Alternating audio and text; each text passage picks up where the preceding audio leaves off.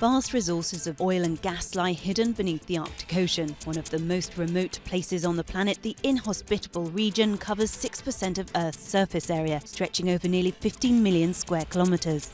While exact reserves are unknown, the United States Geological Survey estimates the Arctic contains a third of the world's recoverable undiscovered gas resources and an eighth of oil. Costly and difficult to extract, these oil and gas reserves have long been ignored. But ice melt, linked to global warming, is opening up shipping lanes and making access easier. In 2015, Shell launched an exploratory drilling project in Alaskan waters, although later scrapped it after failing to find sufficient reserves. Norway's exploiting a vast gas complex in the Barents Sea.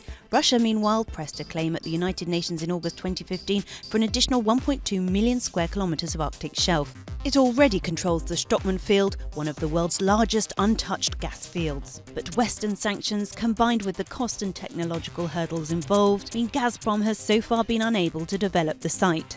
As the race for the region's hydrocarbon and mineral wealth steps up, environmental concerns are one of the major obstacles to Arctic petroleum development. Increased activity in the Arctic Ocean brings with it a higher risk of toxic waste, atmospheric pollution and oil spills.